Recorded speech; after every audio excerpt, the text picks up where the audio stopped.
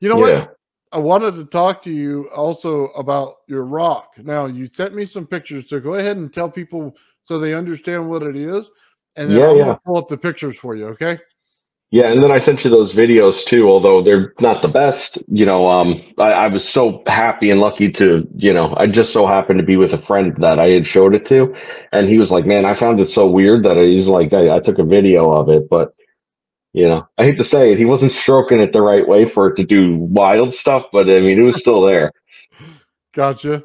Yeah, I wanted to bring Yeah, it up because it ties in to what we're doing, and it created a field around it. So I'm pulling it up right now.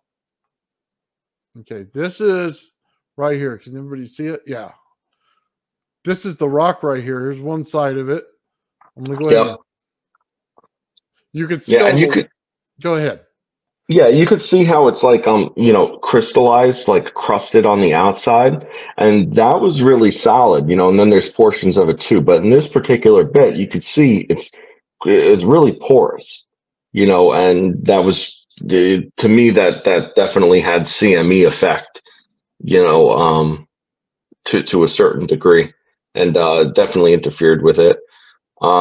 Yeah, that kind of shows some of like the flow and the crystallization structure on the outside, of the white crystals. Yeah. But as I described before, the green kind of has this flow pattern to however it solidified and crystallized.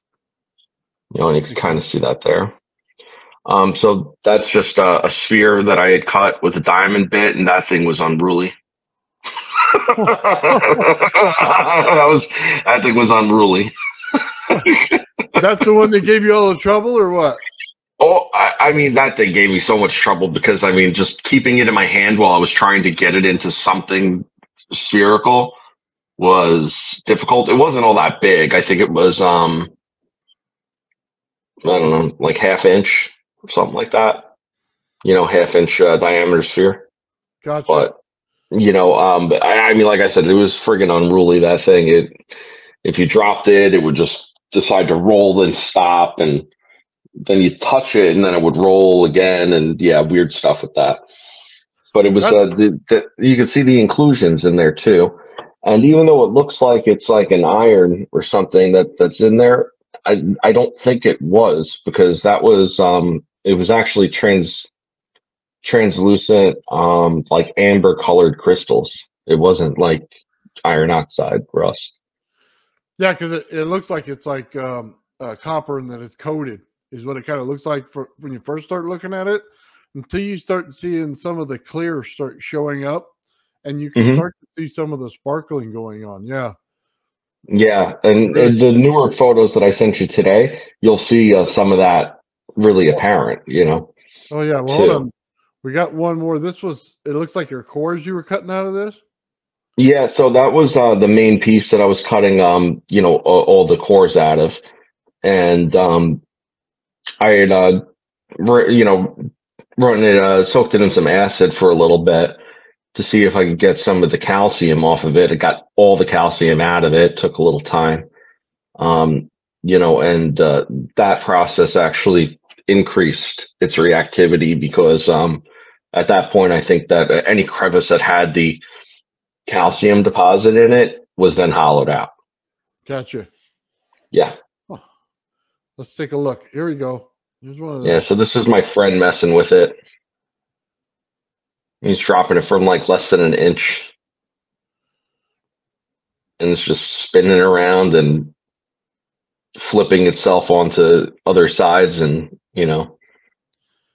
as like pole shifts. Huh, Now, that's the fact that crazy. it's on a piece of metal is nothing. He could have done it on the table. It would have done the same exact thing.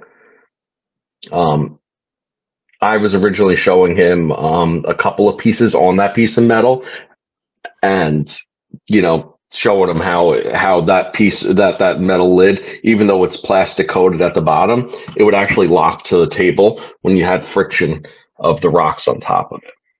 That's cool. Let's look. We got another one. Let's see what this one.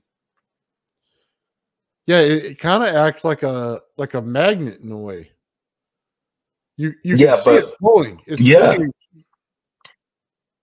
pulling. You saw it spin right there, it's like, but it doesn't, like, if you were to reorient it, it doesn't want to find that same pull that it was pulling to. It's always changing. Oh man, that's really cool. All right, Yeah. we got some other. Let's take a look. Yeah. So that piece was that piece was hot. It was hot. Is that the same one we were looking at just a minute ago? It might be. It might be. I think it might have been. Yeah. Trying to see if there's anything in that, any kind of different colors or things. It I mean, almost it's all different greens and white, and then there's like a metallic sheen to some of the crystallization on the top. yeah. It almost looks like there's a little bit of gold in the center there, or is that copper looking? Or I can't really tell which one it is. I think that the metallic silvery is a zinc component or magnesium zinc component. And then it's green. It definitely is very high in copper. I think that's where the green's coming from there. Let's take a look. And then, here's more of a green on this. You can see this. Yeah, that's the same exact piece. Yeah, but you're still getting that copper in there. That it's like a brown line or copper. Or... Yeah, well, that's all like crystallization. So where it's solid white is just solid like quartz crystal, right? Huh. Where it's like kind of off white, at the top and the side piece, like how that's going. Those are all like actual miniature crystals that are lined up. It's insane. Very, very close, almost like hair, right? Like my fingers are, except all in bundles. So if you look at it like, well, where's my camera? I can never do this. Like that. That's how those crystals are. That close, like that. Nice. And they're long and they actually bind together sort of like hair. But it's not like an asbestos. Yeah. Yeah, this thing's definitely wild. It's definitely cavernous. You can see that now. I couldn't see it last time. Yeah, I definitely see it in there now. Yep. That's where those crystal structures were growing in the pockets. So there's a pocket in the formation, and then the crystals would be growing toward each other like that. And there's still gaps all over the place. So if you think about the elytra of the beetle elytra, under a microscope, you have this structure that's like this, where it's like pinpoints in and pinpoints out at each other, creating these, super fine, pockets where, they were saying like if you were to take like a cone, if you imagine, and you stick the piece of cone into the clay, the tip of the cone, you're going to have like a round cylindrical depression, that comes to a point, right? So if you did that a bunch of times, but then you flip the clay over and you did the same exact thing on the other side, now you have like I don't know. There's nothing really like that. You know what I mean? But that's what the elytra are like, and that's why it has so many caverns in every single direction, all coming and having this large surface area at the top, but then diffusing down to a small surface area at the bottom, creating that effect. And that's the same thing that you see in that little tiny cavern running across the top. It's got these pointed crystals facing at each other like that. That's so cool. Yeah. So what's this one here? Is that the same? That's got to be a different one, right? That's I mean, it's the same rock, but it's just the bigger piece. Different lighting. I had regular white light, but I also had a UV light on it too. Does this one I could see more of the silver deposit, like you were talking about earlier? Yeah, it was metallic in certain lighting conditions. Under magnification, those crystals, they were transparent, but they they had a metallic sheen to them. Somebody asked on a question, and I think you answered them already on the last video we did. You're going to get these things tested. I only have a couple of fragments left of it, unfortunately, and I'm willing to send out the little pieces that I have. But I could tell you, as a matter of fact, that the small pieces that I have, they don't have the same reactivity as these larger pieces did. Okay. Like, it's not that they don't do anything, but they definitely aren't as reactive. I don't know if that's because maybe some of the compound elements are absent in them and they're not cavernous or whatever, or if maybe the crystal lattice structure of it isn't large enough for it to have the objective interactions. But I'm willing to have anybody that wants to look at them that has the proper equipment to do so. They could definitely take a look. Yeah, we're talking about geometry and stuff, and this would be a perfect example if it was producing it based on the geometry of the caverns and stuff like that and the crystals. That would make perfect sense. Yeah.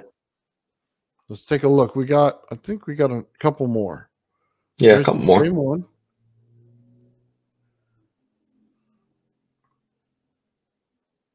Yeah. And like I said, I mean, sometimes like under certain, levels of excitement, it would become more green. like I really had that thing aggravated with other pieces of smaller bits of it underneath it. I was shaking it around and stuff, and that's the color that it decided that it was going to change. So that same silver white mass that you saw before is the same as that glowy green thing. So it's kind of like one of those little mood stones you get, and it keeps changing color based on what you're doing or whatever you touch it. That's cool. Yeah, but it's not based on your mood, it's based on its mood. Yeah. I love that. I love that about this. Yeah. Got a mind of its own. Yeah, and there it was before. In the same exact scenario before I started shaking it around and whatnot. So hold on, that is the same as this. Before you started shaking it, it was this color. Yeah, I darkened the photo up a little bit though, because seeing the color difference in person was easier than it was in the photograph. But that's objectively the difference between point A and B. But I did darken that photo up. Okay. Huh. Yeah, because it looks like a piece of silver right there, to be honest with you. Yeah, I mean, it seemed like a piece of ore or something, It's definitely an ore type mineral, Yeah. Which would make it easier to do things with, you know what I mean? And you can see why. Look at that. Now that's a lot better picture of that one right there. Yeah. And that's under normal lighting, and you could see how much greener it is too, just in that scenario. Yeah, it wasn't like this thing was extremely difficult to photograph. Like, I don't know if it's because of the static discharge that it had going off and whatnot, but my camera would not focus even under manual focus and whatnot. It would focus on certain parts and not others, and if the lighting was off a little bit, it would just be a blur, and the thing was a huge pain in the ass.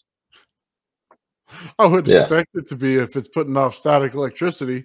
I get that a lot in here with camera problems. You don't know how many times you got to reshoot something just to get the photo right. I don't doubt it at all. I mean, it was as soon as it was gone, I was taking pictures of rocks again like it was no problem. But not it. It didn't want to be photographed. So cool.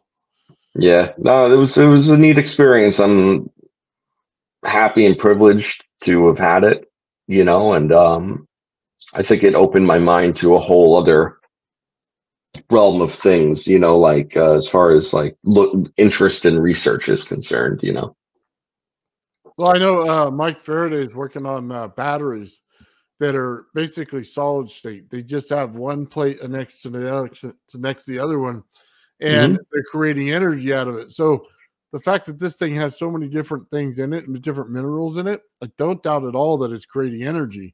And the fact is, even when you create energy, if you have anything in it that's crystalline, you're going to start to get a field, because that will create a magnetic field in some areas. And this might not be stable in where it's creating the magnetic field. It may shift all the time, which it sounds like it's doing, is the energies in one place, but the magnetic fields keep shifting on it. You know what? I do think it's interesting, though, because when you start creating static electricity out of a rock, it kind of gives you different understandings. Like, you know, they talked about in Japan, they have this rock that they always show on Ancient Aliens, and they said it was floating around and stuff. It kind of gives you hope for something like that. You're like, yeah, let's see it. You know what I mean? If you got energy producing in a rock and it creates fields, I mean, why not? Or there's certain rocks that look like they defy gravity. Well, there might be a reason for that now. You know what I mean? They talk about the area it's in. It might just be that, you know what I mean, something inside the rock as well. Yeah, absolutely. I mean, I'm a personal believer in that once this end of it's figured out, you know, the how it works, and we know, you know, actually getting the system to be controllable, to be reliable, to be whatever. I think the clear evolution of that would be, well, it's not going to be wrapping coils and all this anymore. Now it's going to be, okay, well, now how do we make a compound system of this? That's where the material science end of it comes in, you know.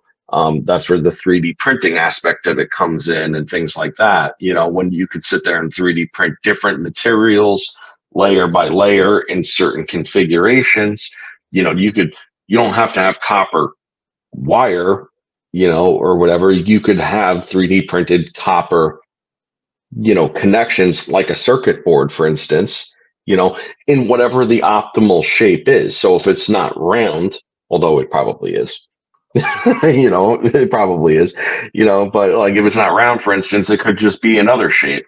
Or if certain inclusions, you know, of other materials within a bigger structure might enhance the effect or give additional controllability or something like that, well, you could do that.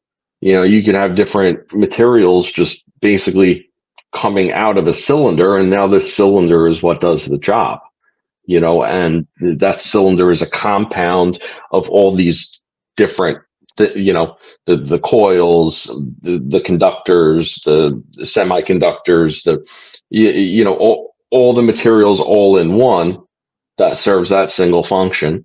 And I think that that's ultimately where it would go. And what's different than that in the rock? That's what I'm saying. You know, tie it together. What's different than that in the rock? The rock just did it naturally, and it was maybe a fluke that all of these different elements came together under the right conditions, that it exhibits some of these types of attributes.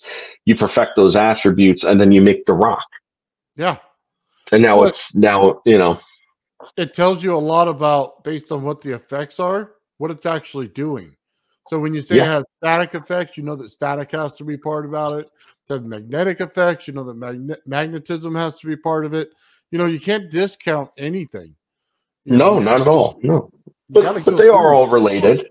They are all related, you know, phenomena. It's, you know, kind of what it comes down to. Moon rock. I don't know if it's like that. You know, I don't know where it's from, man. Yeah, it showed up. That's so cool. Yeah. All right, man. You know what? We got Ben's going to be starting his stream soon, so I want to go over and watch. He's building one of those rod and coils. You ever looked into one of those and building that? I've definitely looked into them. I have not built them. Yeah, I want you to get over there. Two quick things to report before it falls off my mind. I was playing with my little frequency, you know, generator coil, you know, that I was showing you the other day, and I didn't have a lot of power going through it, and I think I was running it at like 900 something hertz, right? Yo, it gave me UV burn, so gotta be careful with that, you know. Yeah, I actually was like, I had it maybe 6 inches for my head, and it straight up burned like me right there. Yeah. So don't do that again. Yeah, got to be careful. with that. And then the only other thing that I was playing with was a similar type of coil that I'm gonna grab it. It's right here. It's really sloppy. I have no money and I have no uninsulated coil, but I was trying to figure out this center point knot. That's the main thing that I was trying to figure out, is to get these to loop in the way that's going to maybe expand that center point as much as possible. That's what I was interested in playing with. So I haven't done anything with this yet. I'm still fiddling with it. But yeah, I know, nothing crazy. Everybody, like I said, I'm the community idiot. Let me toy. You'll have to let me know when you put energy through it what it actually does. That'd be kind of cool. Yeah, I'm curious myself, and I'll let you know. But yeah, see how it goes. And yeah, tell Ben I said hello. Right on. Thank you for coming on, Joe. Really appreciate it. Thank you, everybody, for joining us. Thank you for having me. I love this. It's great. Really. Yep. Not a problem, man. We'll have to do it again. Catch you later, Nathan. All right. See you guys all later. Bye.